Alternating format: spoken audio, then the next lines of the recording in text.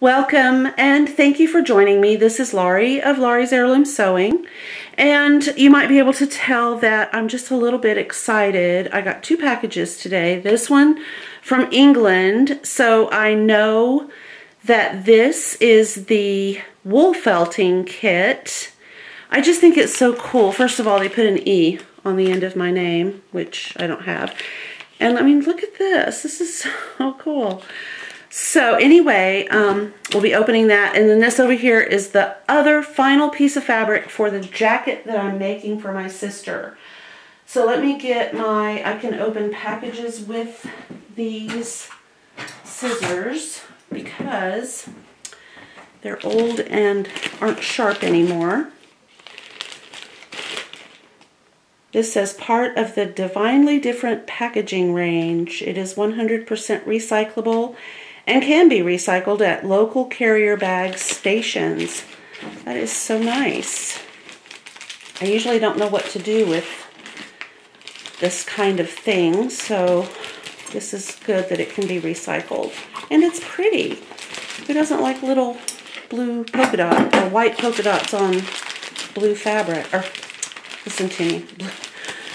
Oh my gosh, never mind. I'm so excited I can hardly talk.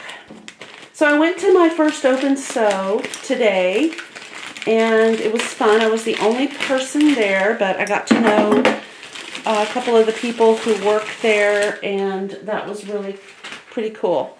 Okay, so it says contents. I'm trying to get my camera, whoops, my camera to focus. Let's see. Contents, says to wave my hand.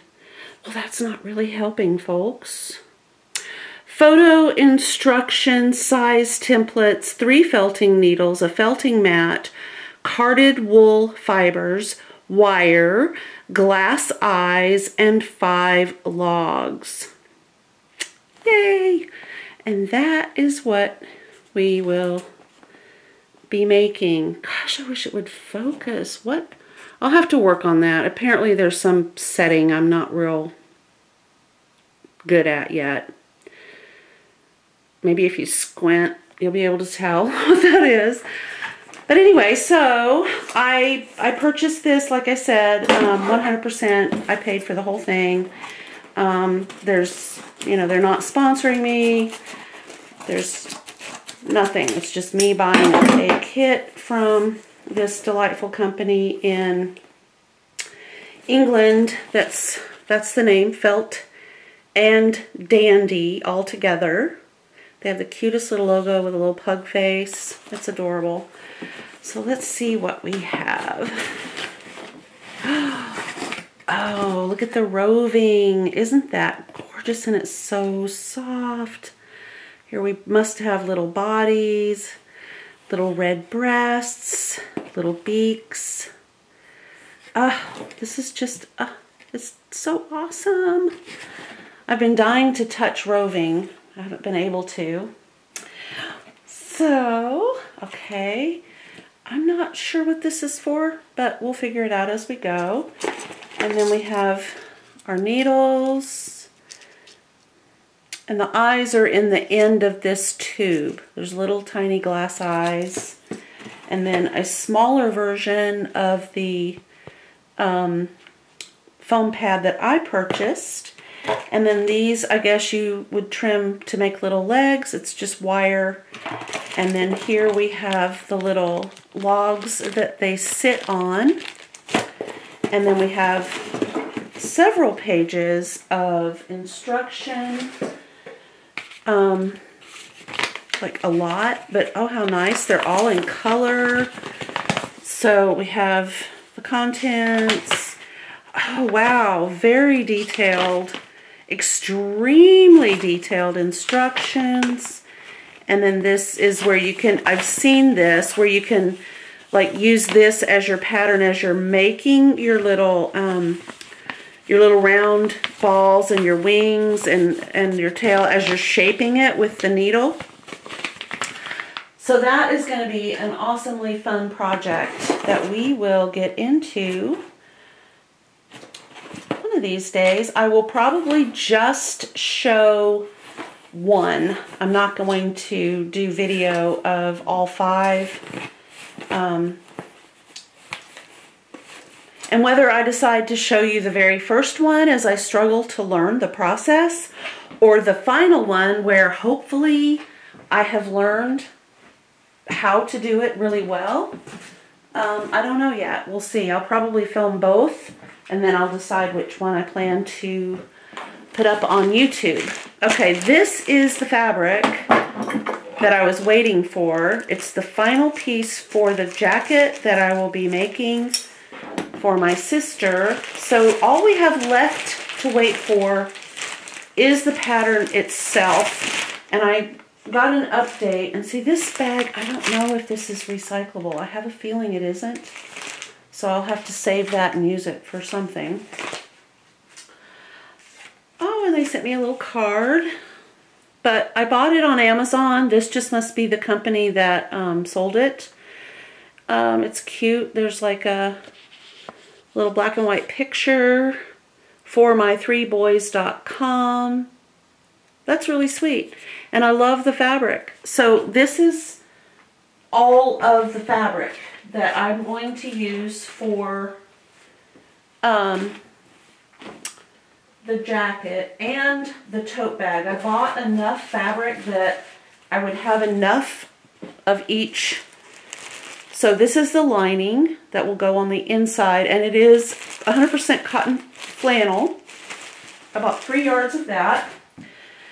And then I have this, the tossed horses that are just kind of gray and white.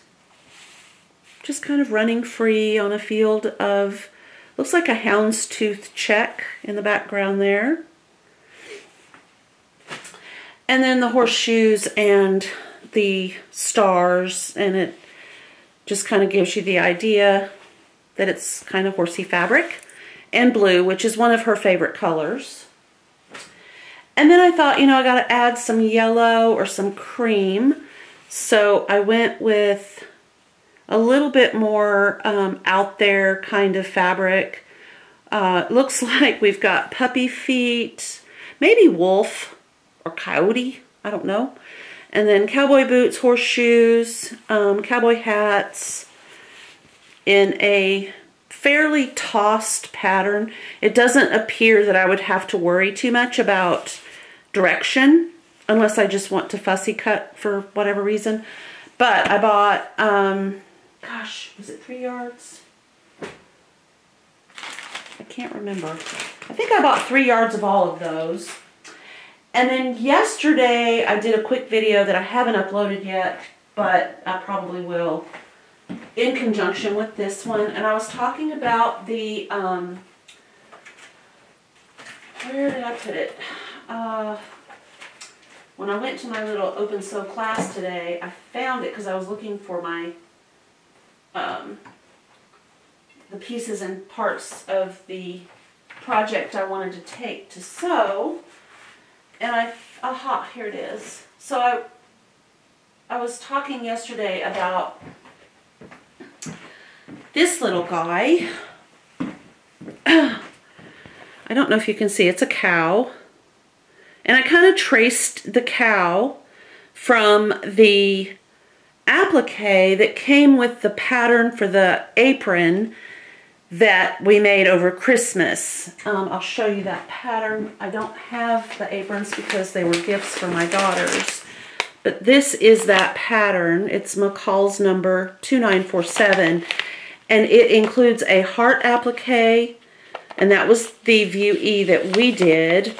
But for this one, for the View G, there's a cow applique that you can put on the pocket.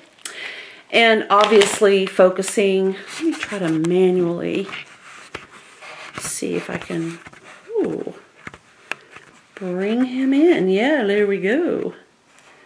I think you can see it a little bit better now. There's this little cow right there. And it is actually included, ooh, okay, in the pattern. Oh, it's just getting worse and worse and worse and worse. We're coming back into focus. Woo. I need to find the autofocus button. Let's see if this is one. No. Oh, it's just awful. Okay. Well, somewhere on this camera, there's an autofocus button. Is this it? You get to be my guinea pigs today. I'm sorry. Oh, there's got to be something. I seriously got to find a class where I can... I'm sure I'm just making you nauseous, so I'll stop. In any case, I've completely lost the thread of what I was talking about, except that for this little applique right here, I'm going to put it on the tote bag because my sister and her husband raise Angus cattle, and that's really more of a dairy cow design, but all of her cows are kind of pets, and so even the bull. We have Thistle and Squash. They're the two bulls, and they're pretty much pets. So how could you not have a little cow on your tote bag with your horse-themed jacket? So I'm really excited about that. I can't wait to share that with you.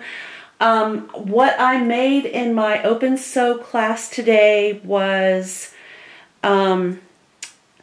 I'll show you another time because I don't want to leave you. I don't know how to pause yet, and I don't want to go off and leave you while I go grab one. I should have had it with me.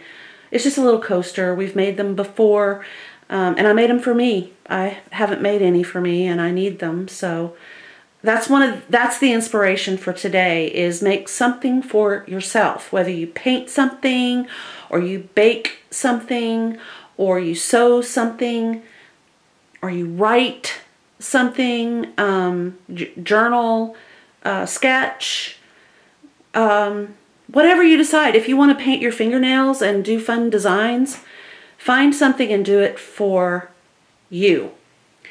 So I will try to get both of these two videos I've done uploaded. We're going to talk about the possibility of me teaching classes in person at the place where I went today for my Open Sew class. And if that becomes a reality, then I will link the class I'm teaching below with permission from that facility, which I haven't gotten yet. It was just a very quick discussion that we had, and I don't want to overstep or say something I shouldn't be saying about where it will be held. So, in any case, I hope everybody has a wonderful evening, and since we've got so much coming up on deck, I want to be prepared and ready, and I hope you are too. Thank you for joining me. If you are enjoying the video content, please hit the like and subscribe button because it really does help. And I'm going to try to get better. If you have any suggestions on how to do this video thing, I have a Canon XA, what is it called? I got it for Christmas. Wow, it's a video camera. XA11. I think that's it. It's a Canon XA11. And I'm still trying to learn. I'm going on YouTube. I'm trying to figure out what they're talking about with settings. And of course, as you know, I have books and books and books on how to edit, and I'm still kind of swallowed up by the whole concept. So any help that you have, I would greatly appreciate. Have a wonderful evening, and I will see you guys back here with a project in hand.